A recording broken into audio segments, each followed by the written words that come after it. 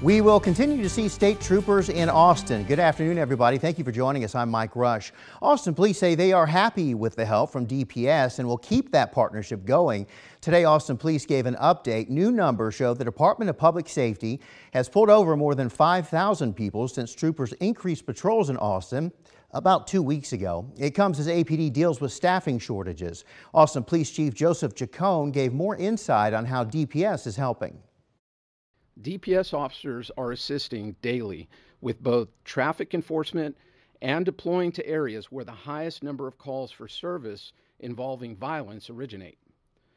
Troopers patrol major roadways that traffic analysis has identified as locations where speeding, reckless driving, DWIs, injury crashes, and traffic fatalities are most prevalent.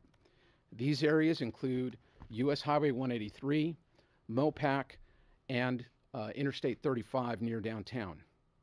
For those driving these roadways daily, I am sure that you have seen them out there, and they're here to help keep this community safe.